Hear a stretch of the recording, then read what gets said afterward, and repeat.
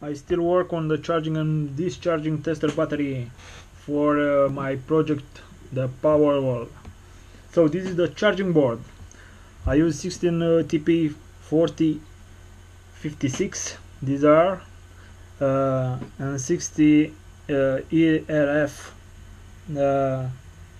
5305 MOSFETs.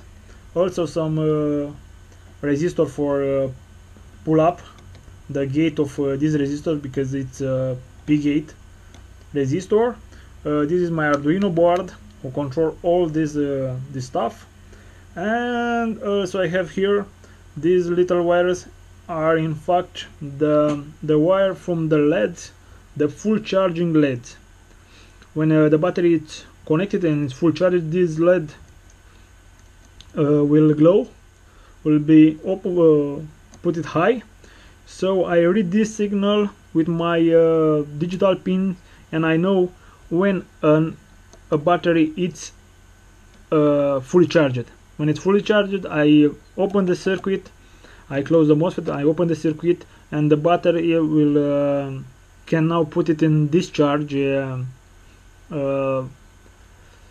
procedure. So this is my board. Let's see how it works a little bit. One is the discharge board. Also this is the discharge board for 16 battery. I have 60 of these 10 ohm 5 watts resistors, and also I have N MOSFETs now. So these are eRealised 44 MOSFETs.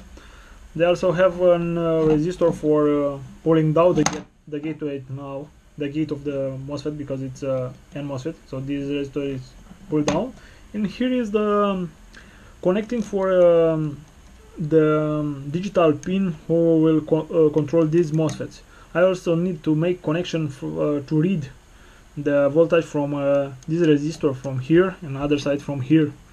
So when we will be ready and I put it together, these two will stay like that with few spacer here. And this is it. I will put some picture after I complete also this circuit, and do it if you want. It's free.